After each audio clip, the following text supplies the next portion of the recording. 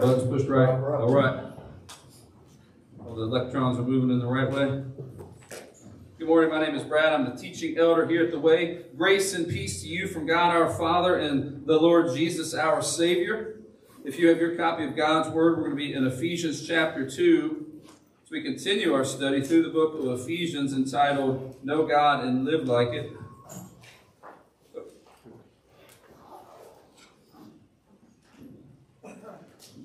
What a great song that was. Wow. That's my new favorite song. Wasn't that good? You guys can just follow me around all day singing that song. I may never sing it again.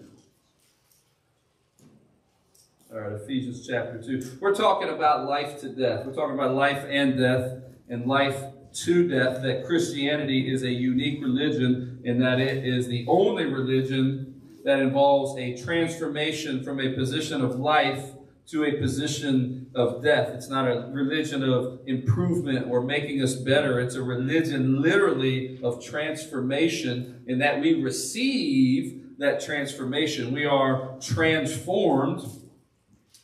And we're talking for last Sunday, this Sunday, and next Sunday, the first 10 verses of chapter 2, talking about this transformation.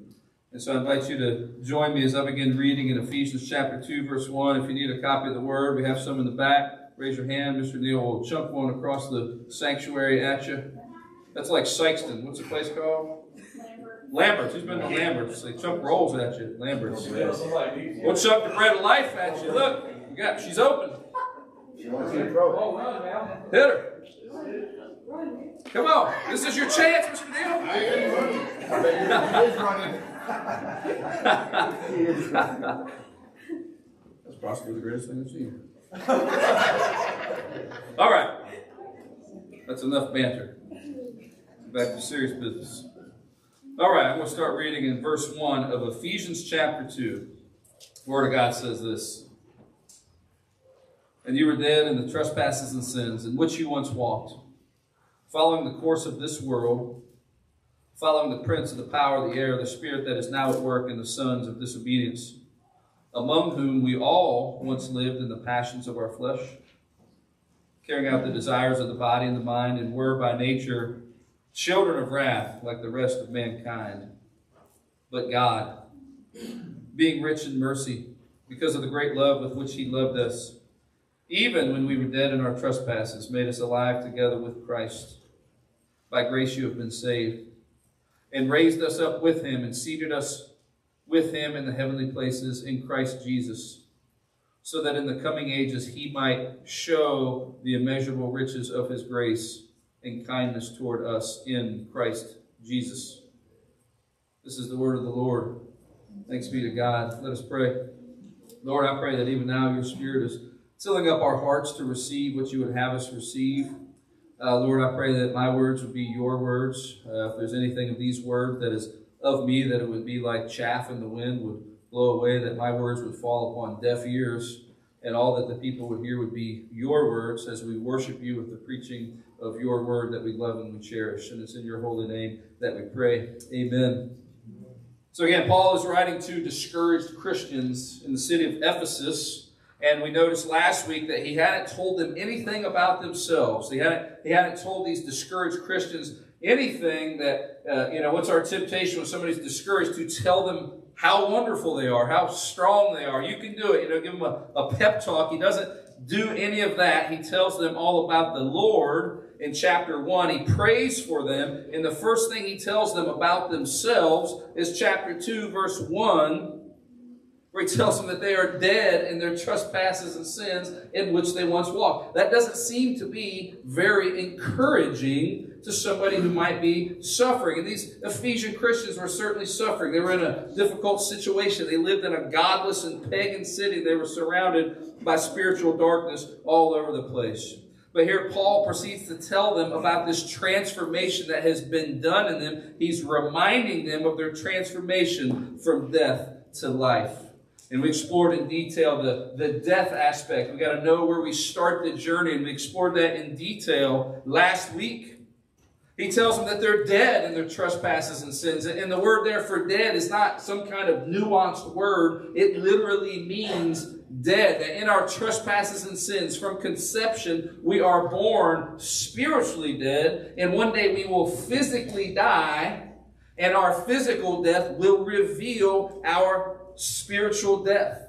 And in our physical death, or in our spiritual death, we are unable to respond. We have a moral inability to respond to the things of God.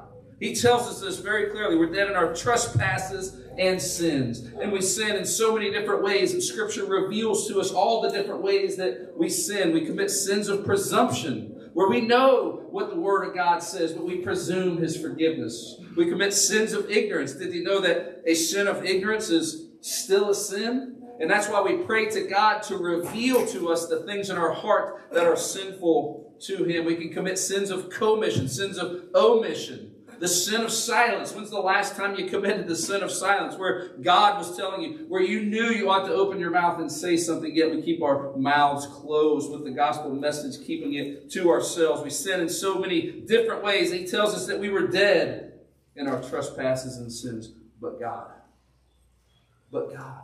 We were following after the prince of the power of the air, the course of this world. Our entire world system is arranged against God, but in our spiritual deadness, what do we do but follow after the world system? We follow after the prince of the power of the air. That's Satan himself. Scripture tells us you're either a child of God or you're a child or a son of Satan. You're either following God or you are following Satan. Literally, it draws that clear of a line. There's no one or the other. You can't do a little bit of both. He says we all once lived. This is the universality of our spiritual deadness. But God. But God. He says we followed the passions of the flesh, carrying out the desires of the body and the mind. What do unregenerate people seek after? But to satisfy their base lust of the flesh, the lust of the eyes, the pride in one's lifestyle. And we unfortunately see churches offering to unregenerate people that which their flesh already desires and calling it the church. And we are by nature children of wrath, like the rest of mankind. This is the bleakness of the human condition. This is the darkness and despair of the human condition. But God. But God. My two favorite words in all of Scripture. I've been dying to preach these two words for quite some time. I'd like to talk to you first about the primacy of God from verse 4. These two words, but God, we see here a pivot. We see a transition. We see a change in direction. We're children of wrath, going one direction, doomed and destined for eternal suffering in a place called hell. But God. It's all about God. It's all about Jesus. Listen, we want it to be about us. And how do I know that you want it to be about you? Because I want it to be about me. Nobody wants it to be more about themselves than me. I promise you this. But who is the active agent here? But God. Who has primacy from first to last, from beginning to end? In all of Scripture, it is the story of God and His redemptive work. Very first pages of Scripture, Genesis 1:1, in the beginning, God. In the beginning, God. Even John chapter 1, verse 1 tells us that in the beginning was the Word. In the Greek there, it tells us that in the beginning, Jesus already existed in the beginning. We spent exactly 2 years preaching through the book of Genesis, and we talked quite in detail about the progression of covenants in the Old Testament that reveal to us increasingly the covenant of redemption, or the new covenant. And I'd like to read to you some excerpts from some of these covenants. Listen to the Abrahamic covenant. God says to Abraham, I will make of you a great nation. I will bless you. I will bless those who bless you. I will curse those who curse you. I will bless all the families of the earth through you. Who is the active agent here? God. He says, I will. He didn't ask Abraham his permission. He didn't ask Abraham if he would like to be a great nation. He didn't ask Abraham if he would like to be blessed, if he would like to be the one from whose line Jesus would come. He didn't ask him that in any way. We see even in the Mosaic covenant, some people consider the Mosaic covenant a conditional covenant that God would do. He would bless Israel if Israel was obedient. And in some ways, that's a way to look at it. But listen to the language of Deuteronomy chapter 7. He says to them, he says, "You are a holy people. The Lord your God has chosen you to be a people for his treasured possession out of all the peoples who are on the earth. Not because you're more numbered than any other people, but because he set his love upon you." Again, God chose Israel. He didn't ask them if they would like to be chosen. He didn't say, "Hey, Israel, would you like to be my people?" He didn't ask them that in any way, shape, or form. He said, "I have chosen you." We see in the Davidic covenant of 2 Samuel chapter 7, the prophet Nathan speaks the word of God to David, and he says this. He says, "I will raise up your offspring after you. I will establish his kingdom. I will establish the throne of his kingdom forever. I will be to him a father, and he shall be to me a son." Again, we see the words of God saying, "I will." He didn't ask David if David would like to be the progenitor of a race from whom he would choose Jesus. He didn't ask David for his permission. All the way up to the new covenant. I love the new covenant as expressed in Jeremiah 31. Jeremiah says the words of God. He says, "I will put my law within them. I will write it on their hearts. I will be their God. They shall be my people. I will remember their sins no more." Again, we see the same words of God. He says, "I will, I will, I will." And then we see in Ezekiel 36, it says the exact same thing. He says, "I will remove their heart of stone. I will replace it with a heart of flesh." Again, we see the prophetic words of God throughout the Old Testament saying, "I will. I will. God will." And then we see in Ephesians chapter 2 that come to life when he says, "But God did." God will, God did, and God does. Listen, we see what is our role, verses 1 through 3. What is our role? We sin, God saves. We sin, God saves. That is our role. Now listen, I want to make a caveat. I had a discussion with a brother not too long ago, and it's not as if we're dragged kicking and screaming into the kingdom of heaven. It's not as if we have no responsibility. God tells us to repent and be saved. God tells us if you confess with your mouth and believe in your heart that you will be saved. So our responsibility is to respond. But what we've got to understand, the nature of salvation, is that I would never respond to God of my own recognizance. I would never respond to God on my own. It's only after he brings me to life. So if you are ever asked the question, how were you saved? How were you saved? It could never be answered in the first person. If you ever are tempted to answer that question by saying, I did this, or I did that, I had faith, I believed, you're missing the point.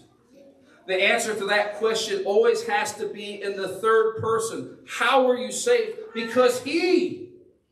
Not because of anything that we did, but because of him. He is the active agent. And we see the primacy of God in these two simple words, but God. He is the one who chose. He is the one who redeemed. He is the one who sealed. Galatians chapter 4 verse 2 tells us that he is the one who even appointed the day that you would believe. He appointed the day for you. And so what do? We preach this gospel message with the explicit intention of the destruction of the pride of man. Because what is the great idol in the heart of every man? But the desire for autonomy, the desire to be the captain of your own fate, to call your own shots. And so these two simple words, but God, we see the primacy of God. But God. We see the ability of God. I pray that there's nobody here today in despair. But maybe somebody here has been in despair, or maybe you're in despair now.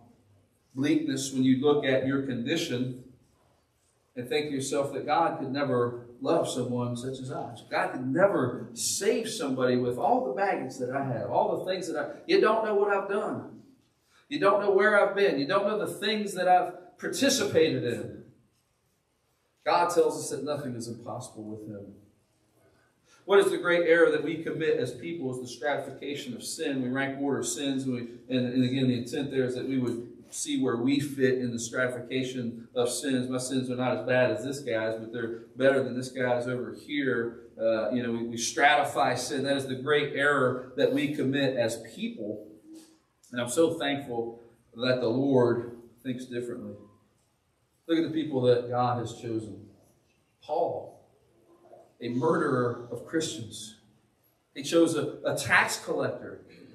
One of the most horrific sinners in those days, a tax collector. Chose a doubter. Somebody just racked with doubt. He chose a harlot, prostitute. Chose a pagan king. He chose a deceiver. He chose a womanizer. He chose a coward. He chose a demon-possessed man. A leper and a eunuch. There's no end of the depths of love that God has to choose what the world would deem as lesser. And I'm so thankful for that. Today, he chooses the junkie. He chooses the homosexual, the criminal, the convict, the porn addict, the alcoholic. How do I know that? Because I've seen it happen in person. And I'm so thankful that God delights in choosing the most unlikely of people. Choosing the weak to shame the strong. Choosing the foolish to shame the wise. This is the ability of God, and we see this in these two simple words, but God. And then Paul proceeds to describe God. We see God described. You may be looking at this and say, well, how could God possibly do these things? And that's the easy question, because he tells us that in the previous chapter about the power of God through the power of the church, when he says that God is far above, or Jesus is far above all rule and authority and power and dominion, above every name that is named, not only in this age, but also in the one to come. The how is the easy way. A better question is the why. Why would God do such a thing as this? Why would God choose such a sinner as me? He tells us right there in verse 4, but God, being rich in mercy, because of the great love with which he loved us. He's rich in mercy. We see God described as rich in mercy. I love to talk about the compassion of God. The elders and I were talking about compassion the other day, and God is frequently described as compassionate, which goes right along with mercy. Psalm 79, verse 8, psalmist says, do not remember against us our former iniquities. Let your compassion come speedily to us. Psalm 135, verse 14, the Lord will vindicate who? His people, and have compassion upon his servants. I love the words of Isaiah in Isaiah chapter 54, verses 7 and 8. It says, for a brief moment I deserted you. These are the words of God. But with great compassion I will gather you. God will gather his people. He is gathering his people in compassion. He says, with everlasting love I will have compassion on you. I love the descriptions of Jesus several times throughout the Gospels.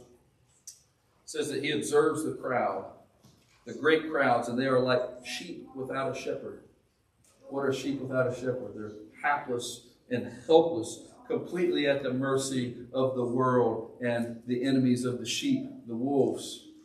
But he has great compassion on them. Jesus is a God of great compassion, pity, sympathy, mercy. What does it mean to be merciful? Well, it's really simple. It means to have the power and authority over someone to punish them, and then to decide not to, or in this case, to punish another on your behalf. And this is a description of God. He's rich in mercy. He's wealthy in mercy. Wednesday night, we're talking all about God. This last week, we're starting a series. We're going to talk about God. And we spent half the night just writing things about God on the board. We filled up half the board. But here he tells us explicitly that he's rich in mercy. He's abounding in mercy. He's wealthy. He's overflowing. There's absolutely no deficit in his mercy. He's not lacking mercy in any way. I love the description of God in Exodus chapter 34 where Moses writes, the Lord, a God merciful and gracious, slow to anger, abounding in steadfast love and faithfulness, keeping steadfast love for thousands, forgiving iniquity and transgression and sin. And we read in 1 Peter chapter 2, verse 10, that mercy has been given to us, that once you had not received mercy, but now you have received mercy. And upon what basis?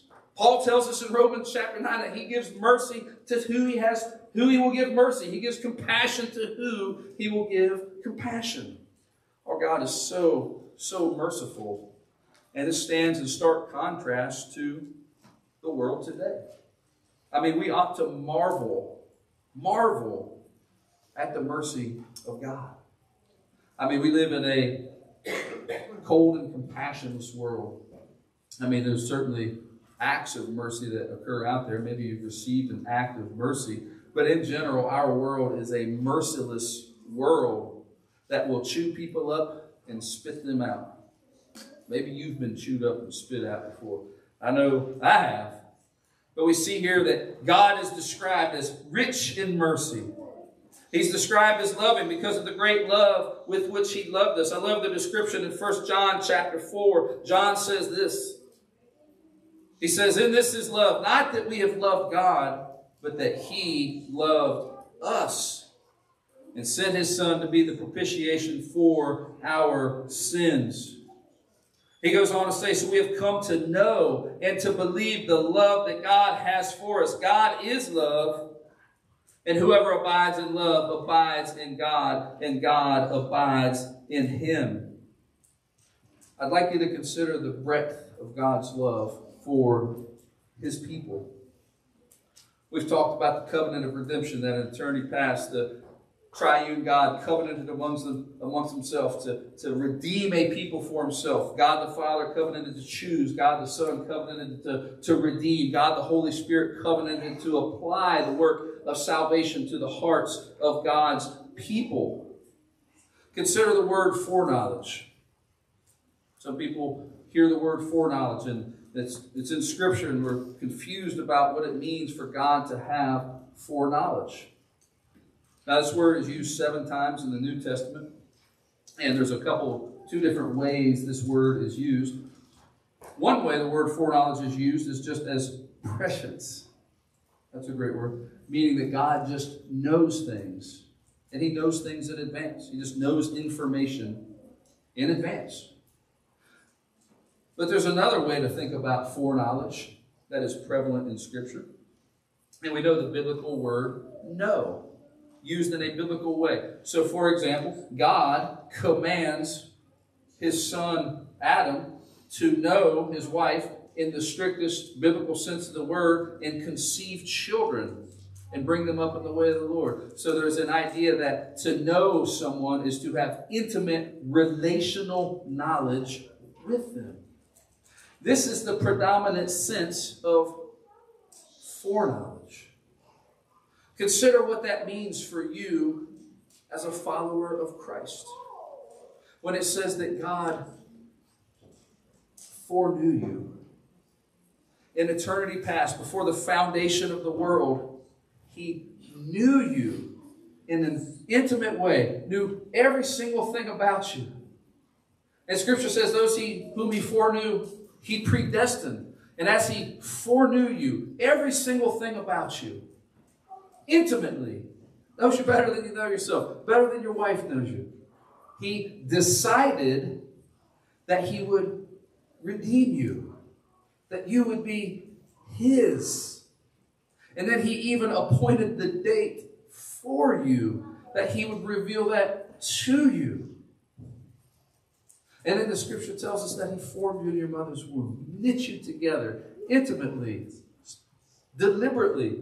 Every single thing about you is no accident. God made you exactly the way he wanted you to be. Brought you into this world and preserved you. He's been with you all along, walking with you. I look back and I see the hundreds of times I should have died. God was right there, walking with you, preserving you, until that day that he appointed for you, that he would reveal to you his great love for you as he gave you a new heart, declared that you are now his. You'd always been his. And now he's going to walk with you in sanctification for the rest of your life, growing you into the image of Christ, conforming you, making you. Every single thing in your life, if you're a Christ follower, every single thing in your life is designed for one reason: to give you the opportunity to be more like him. And then one day he will glorify you. Stand before him and hear the sweetest words that there ever were. Well done, good and faithful servant. And you'll see God with unveiled eyes for the first time. Live in eternity serving him. What a beautiful picture of the breadth of God's love for his people. From beginning to end, first to last. This is the breadth of his love. His great love with which he loved us. What an amazing thing that is. Especially in contrast to who we are in verses 1 through 3. Consider the depths of the love of God that he has for you. Think of the person that you love most in your life. Husband, wife, mother, father, whoever that may be. Think of how much you love them. That love pales in comparison to the infinite love that God the Father has for God the Son. Yet Isaiah 53 verse 10 tells us that it pleased God to crush his Son on behalf of his people. This is the depth of the love of God for us. But God. Then we see God described. He's rich in mercy. He's loving because of the great love with which he loved us. Even when we were dead in our trespasses, made us alive together with Christ. Here Paul again reminds us of who we are. It's a universal affliction for us. He says, this is the universal spiritual death of humanity. You know, I get really tired of hearing about self-esteem. Can we just do away with self-esteem and modern notions of self-esteem? Is there anything more damaging to the gospel than taking children from their earliest ages and telling them how wonderful they are their entire life, apart from Christ, just how wonderful and great that they are? Can we just do away with this notion of self-esteem for just a minute? Because I am confident, when it comes to myself, I am confident of exactly one thing, and that is my capacity to mess every single thing up if left to myself.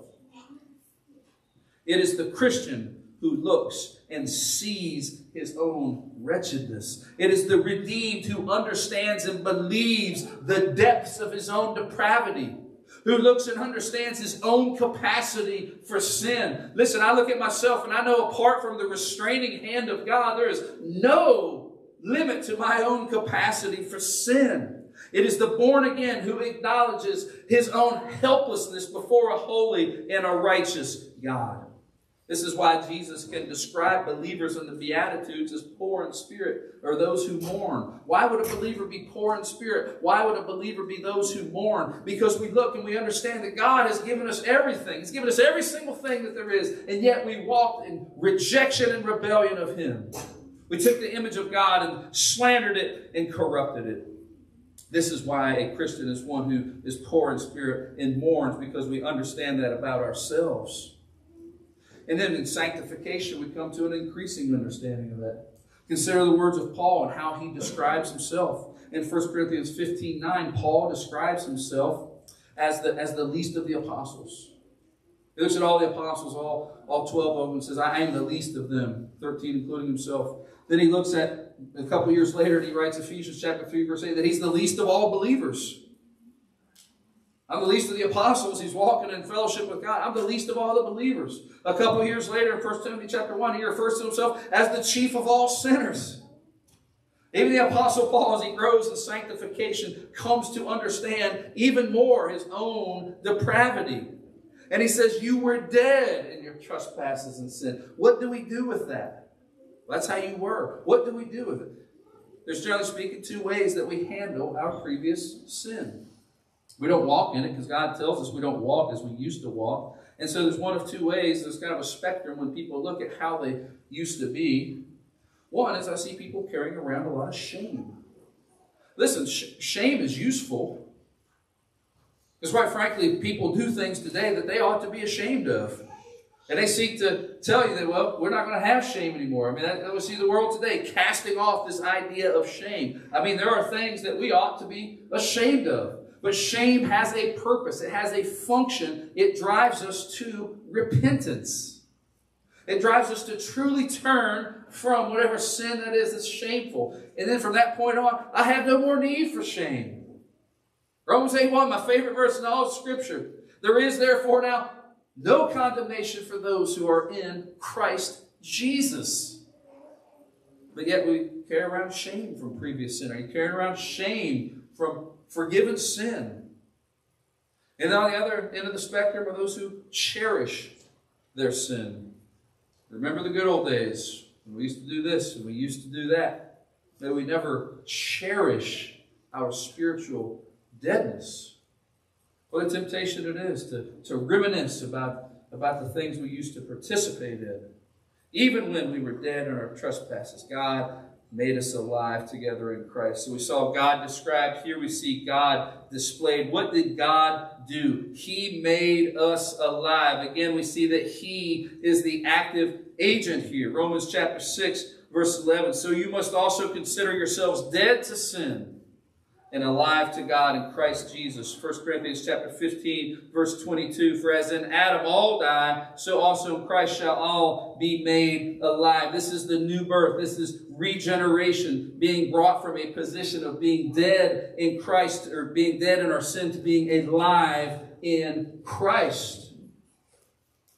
Maybe you're saying, why do we spend so much time talking about this? I mean, this is... we're going to talk about this next week too. We talked about it some last week. And we talk about it all the time. And maybe you're saying, why do we... Yeah, we get it. We understand that it's God who's the active agent. And listen, the reason we talk about this, so one, it comes up all the time in Scripture. That's the first reason. I mean, it comes up all the time in Scripture. But if we are not careful, intentional, and mindful, we will begin to readily allow ourselves to believe and to think that we have participated with God in our salvation. And we will unwittingly begin to rob God of some of His glory. And the issue is, because we have this idol in our hearts of human autonomy, where we want to call the shots, be the captains of our own destiny, what has ended up happening is that churches, pastors, and entire denominations are collaborating with the world and with your very flesh in an endeavor to rob God of even just a little bit of the glory of salvation. Even if just a little bit. You'll hear things said like, God makes salvation possible. But it's dependent upon you. That runs in stark contrast. That's the exact opposite of what God says right here in verse 4. Where He says, but God. He didn't say, but Chris, but Ben, but Sarah. God, dead or alive. I was one way, now I'm another. And between then and now is one thing, He, the Lord Jesus. What does it mean to be alive? It means that we're made new. We're a new creation. We have new affections, new hatreds of our sin. Listen, we still wrestle with sin, but I have a newfound hatred of my sin. It's an increasing holy hatred. I have a new awareness of my sin. Listen, I have the unfortunate privilege of being an adult convert, so I remember very explicitly living in my sin, and it didn't bother me for a second. Not once was I troubled, like, wow, I'm doing all this bad stuff. No, that never happened at all. I was blind to it. Didn't bother me in the least. We have a new hatred of our sin. And not only that, we have a new power to resist our sin. If you're a follower of Christ, you got the Holy Spirit himself indwelling you. We've been given a new mind, a new identity in Christ. We hear all this talk about identity, and I'm this kind of Christian and that kind of Christian, and this, our identity is follower of the one true King, son of God, daughter of the King. This is who we are in Christ. And there's no such thing, Scripture knows nothing of a man who has been resurrected to life who still walks as a dead man. Listen, I can't tell, I've said this before, the hardest people to witness to in all the world are American Christians. We go down to the apartment complex. We were just down there last week and had some wonderful encounters. We were in the trailer park too, and you come to people and it's like, we're here to tell you about the Lord Jesus. It's like, well, I'm already a Christian. We were there last month, and I swear this guy had just gotten done smoking some really good weed. I swear he had just set it down, and then he's like, well, I've already been saved. I believe the gospel message. So, well, where do you go to church, sir? I don't go to church. I don't have anything to do with the body of Christ. I don't have anything to do with the Lord, but I've been saved. One man told me he was saved in 1973, the year that I was born. Dating myself there. He hasn't been to church since, has nothing to do with the Lord, but this man is firmly convinced in his mind that he is redeemed. I said to this man, you're lying to yourself, sir. And it breaks my heart when I go to Walmart or wherever I go, and it ought to break your heart too, as you walk around. And not only do you see spiritually dead people walking around, statistically speaking, most of the people you interact with are not redeemed. But the real scary thing is you're interacting with spiritually dead people, spiritual corpses walking around who are convinced in their heart of hearts that they're alive. That's tragic to us. We ought to see in our redemption, in being made alive, a difference. Dead people don't look anything like living people. Living people look completely unlike dead people. There should be a difference. God has made us alive. We see God displayed as He's raised us up with Him. He's in our union with Christ. He's resurrected us with Christ. The redeemed has been redeemed just as the Redeemer has been resurrected. Verse 6, He seated us with Him in the heavenly places in Christ Jesus. This is where we see the condition of already but not yet, that the kingdom has been inaugurated. Jesus is presently ruling on the throne. Colossians 1:13 says that He has transferred you believers from the kingdom of darkness to the kingdom of His Son. He's the one who did that. Where you are presently ruling with Him, but one day He's going to come again and consummate His kingdom, and that rule will become tangible and visible for everyone. But listen, this is a promise so sure, a promise so secure that it's spoken of as if it already happened. Romans 8, chapter 30, the golden chain of salvation, those He foreknew, those He predestined, those He called, those He justified, those He glorified, spoken of as if it already happened. We see God described in verse 4. We see God displayed in verse 5 and 6. Verse 7, we see God demonstrated.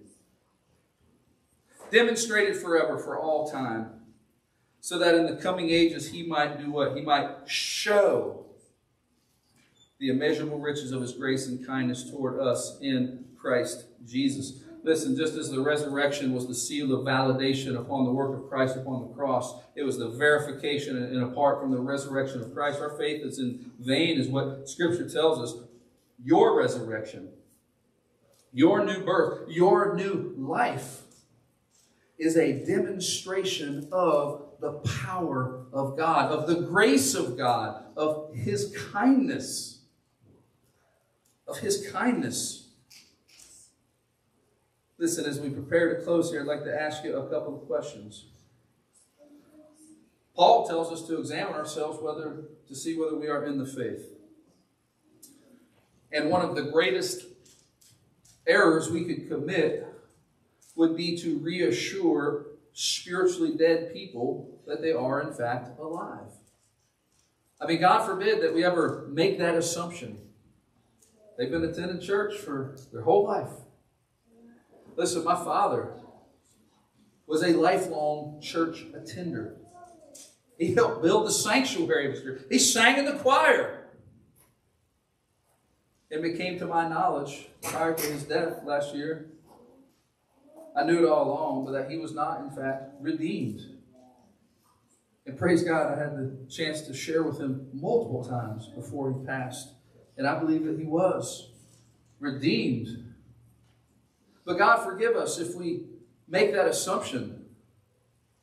And so I'm asking you to examine yourself. Are you spiritually alive?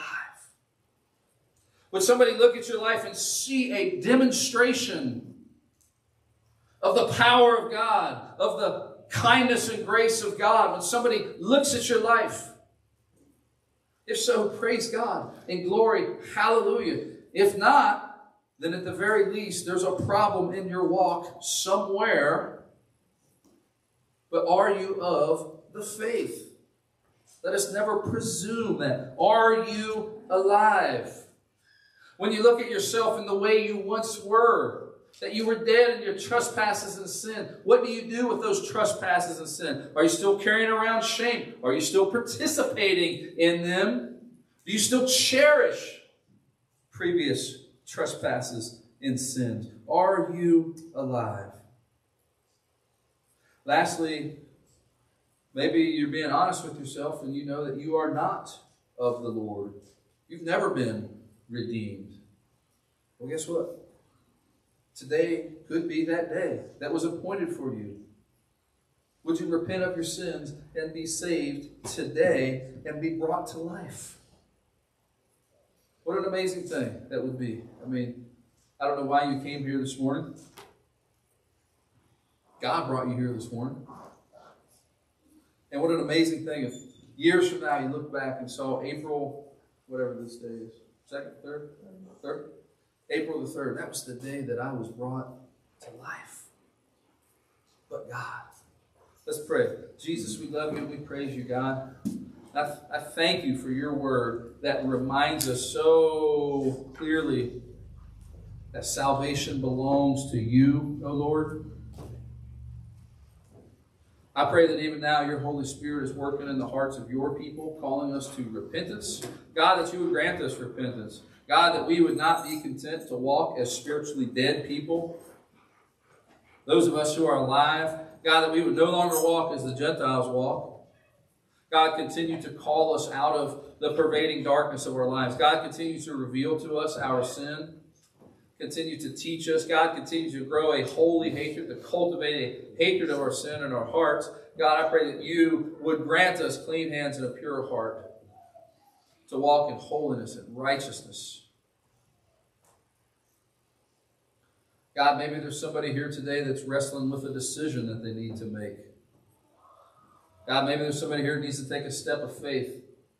God, I pray that you would grant them courage to step in faith, to walk by faith and not by sight. And lastly, God, I'd like to pray for anyone who's unredeemed here.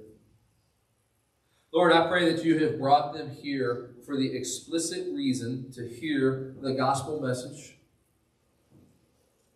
God, I pray that in eternity past you foreknew them, predestined them, and now you're calling them. God, I pray that even now you're granting them a new heart, and that they would see the wretchedness of their lives, that they're dead in their trespasses and sins in which they are once walking, which they are walking. That they would bow their heads and say, Lord, save me, a sinner. Lord, your word tells us that if we confess our sins, you are faithful and just to forgive us of our sins and cleanse us of all unrighteousness. God, I pray that this would be the day of salvation. And lastly, Lord, I pray that you would open up all of our hearts to see those around us every single day who are stumbling to the slaughter. Proverbs 24 tells us. Lord, I pray that you would open our hearts to see our co-workers, our family members, our neighbors, our friends even, our loved ones that are unredeemed. And as you open our hearts, God, that you would set our hearts to open up our mouths, to go to them with the words of life, to proclaim truth, that you would use us in a mighty way in another's life. It's in your holy name that we pray. Amen. Would you stand with us as we sing?